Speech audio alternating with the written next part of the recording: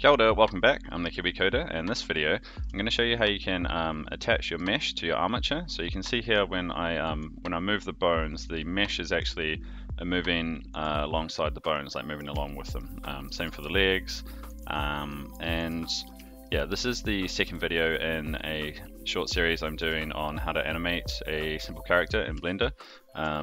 So this step is focused on skinning the mesh to the armature, and because the mesh is quite simple, I'm actually going to use a fairly simple technique to skin this character where you don't need to go through the painful process of trying to weight paint your mesh, which can take a long time. So yeah, I'm just going to show you some really simple sort of techniques how you can easily skin a simple character like this.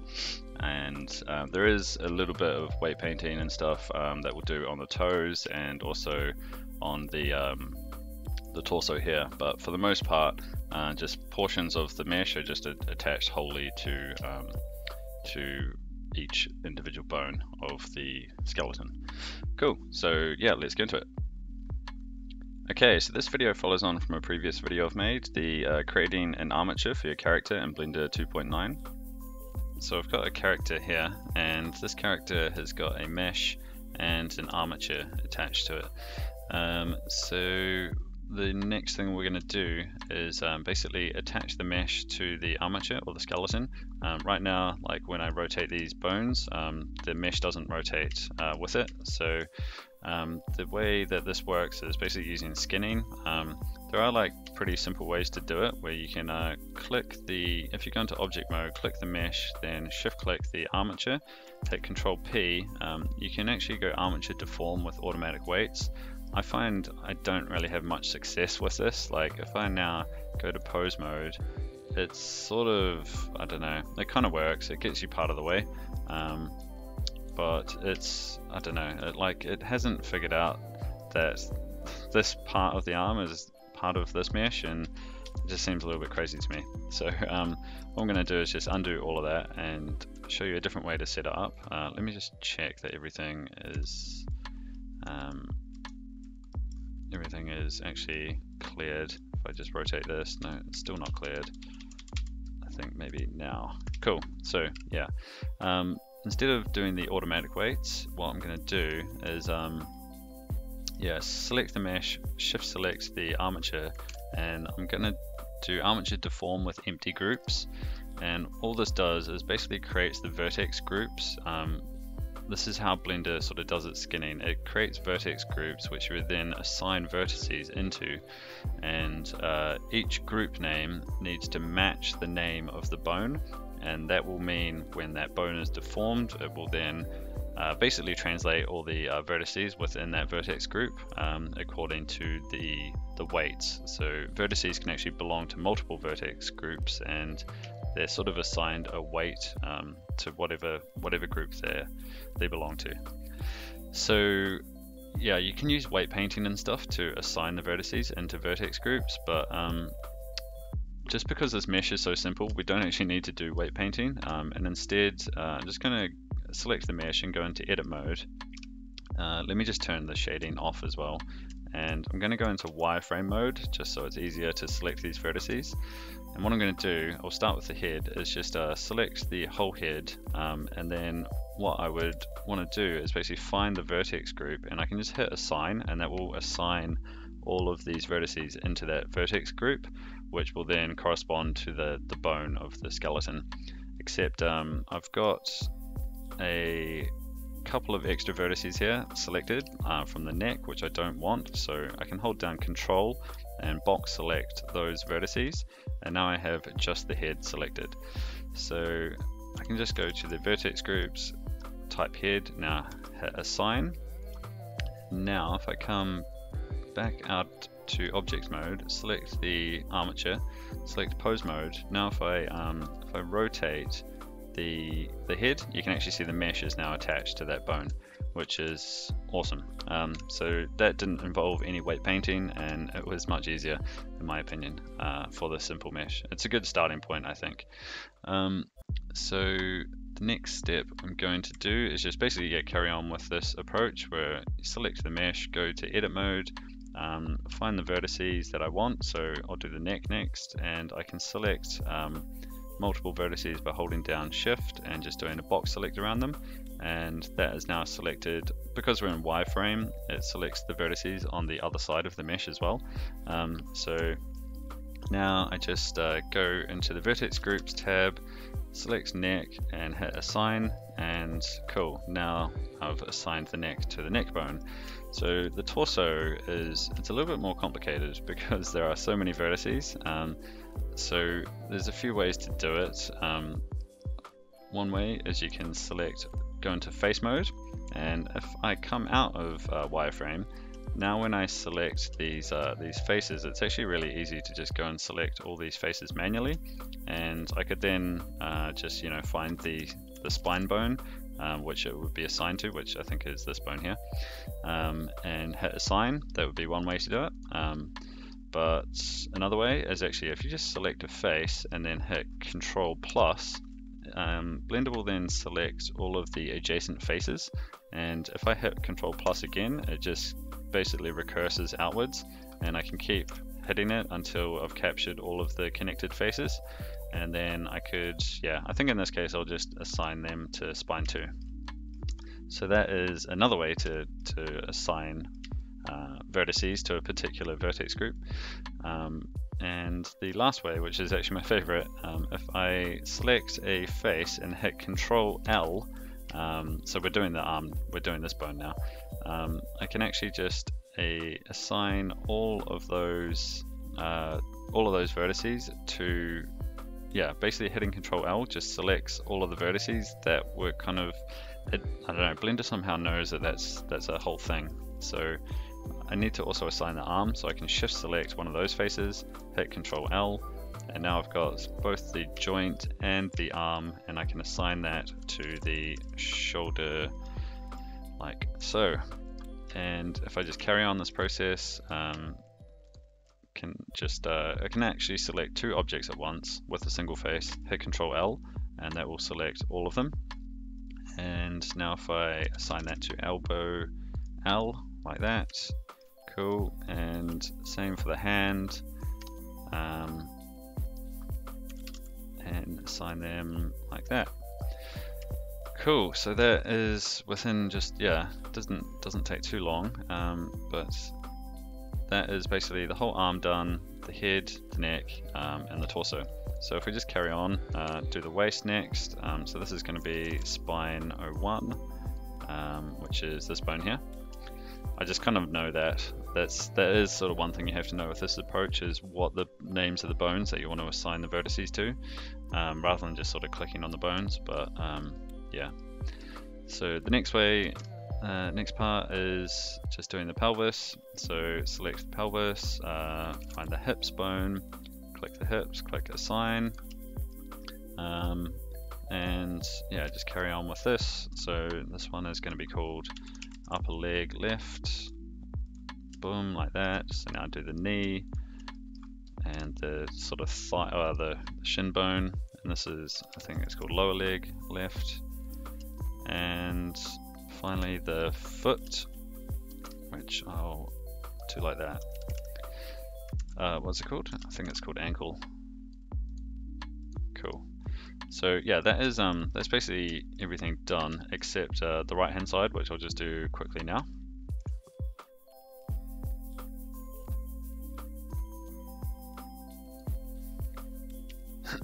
Okay, cool. So now if I go to object mode, select the armature, go to pose mode, I can actually test everything out.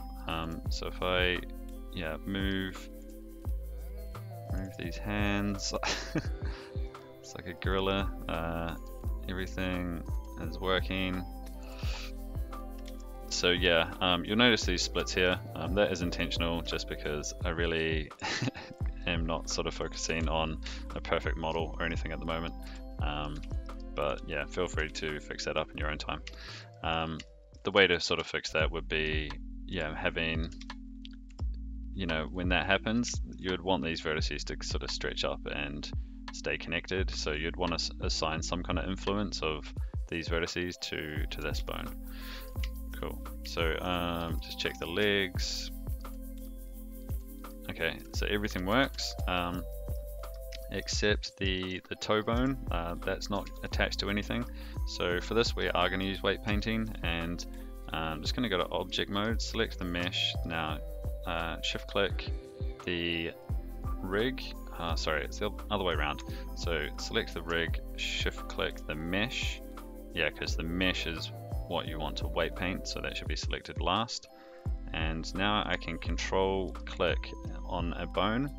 One option I do have selected, which I find is better, is under here I've got the 0 weights set to active. If I have it set to none, then it shows me all of the sort of the 0 weight is also blue, but it's none of these vertices are assigned to this bone. So I find this mode is actually a lot better. I can actually, because everything is black, it means that there are no vertices assigned to this bone. It's just a little bit more intuitive for me. So now I just want to weight paint. So I'm just going to assign the weight of 1 to these 4 vertices here, and I'm going to assign a weight of 0.5 to these middle vertices on the foot, like this. And cool. So now when I move this this bone, the toe actually deforms with it. It's probably better if I just constrain it to the x-axis like this. You'll notice that there is some squashing, and that is due to this bone here. So if I click this, you can see that all the vertices, control click to select the bone, you can see all the vertices are red, which means that there is still some influence on these toe vertices from this this bone here. So we just need to remove that influence by setting the weight to 0.0, clicking the vertices, and I set 0.5 for the toe bone, so I'm going to set 0.5 for the foot bone as well, just to kind of make it, these vertices are sort of like half influenced by each other, I suppose. Excuse me. So yeah, now if I rotate that, yeah, it doesn't like stretch so much, but not that it really matters with this type of mesh. Cool, yeah, so actually I think, yeah, it hasn't done the other side unfortunately, because I forgot to turn on there's a mirror setting. Symmetry, is it? Yeah. Sorry, I got this wrong. So it's not the symmetry setting, it is the options setting under X mirror. This is what you want to have selected. Symmetry means it will like if I weight paint on this side like this, or what it's doing is it's actually assigning these vertices to this bone, which is definitely not what you want. I'm sure there are cases for that, but yeah, turn symmetry off, turn X mirror on, and then now if I weight paint on this side, you can see that it's been reflected on the other side as well. So now if I go to 0.5, just weight paint these again, like this. I think I got them all. Now if I click this side, yeah, I forgot, I missed one. But yeah, these two are now looking the same. The toe bone, again, if I just select the toe bone on this side, I could also do it on the other side. Oh crap, doesn't really matter, but yeah, so now if I hit that, you can see it's painted across the other side.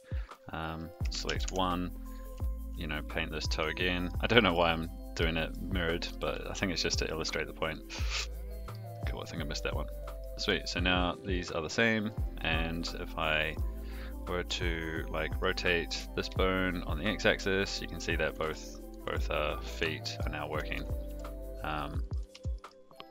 Cool, so that is that's basically it for the toes. I think the last bone that I wanted us to do was just focus on the neck and the spine. So if we rotate that one, basically the top of the torso is not working.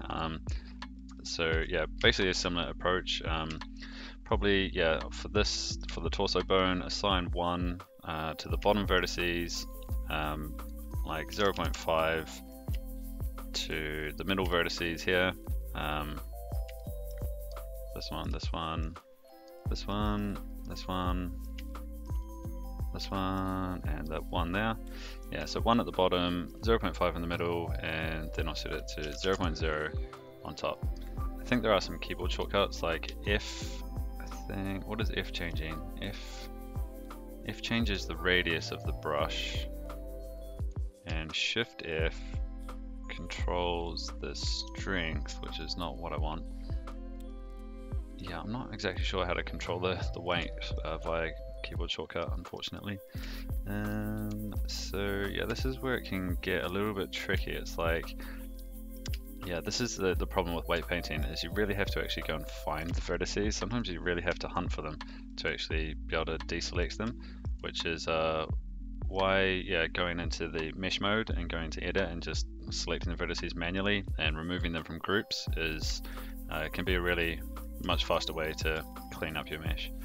Sweet, so that's that spine bone, and basically want to do the opposite for this spine 3 is set the weight to 1.0 at the top, so all of these top vertices, not the neck, so these top vertices here, and like that, cool, and then 0.5 on the middle, dun dun dun. This one, this one, this one. Yeah, cool. And that should be it. Cool. So now if we just come out of that before I muck anything up too more, select the armature, go to pose mode again. Now, yeah, if we move that, you can see that it's yeah, basically half the influence is taken from this bone here, and half the influence is taken from this one, which yeah, looks, I think it's okay. Basically, I'm not too worried on the mesh sort of skinning part, but yeah, I think that's basically it for the skinning sort of section of this. And now we have our basic sort of armature and skinning setup ready. The next step will be rigging this so we are in a position where we can start animating.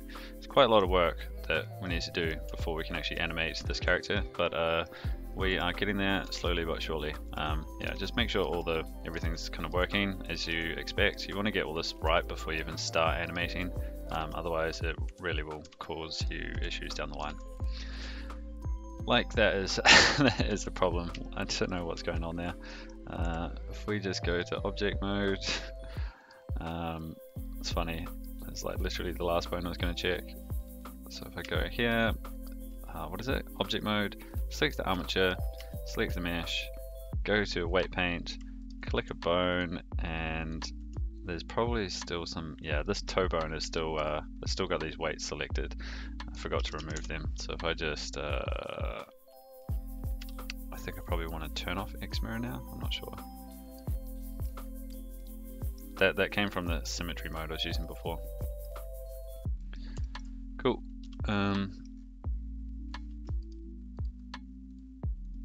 Yeah, that should be good. So one last test.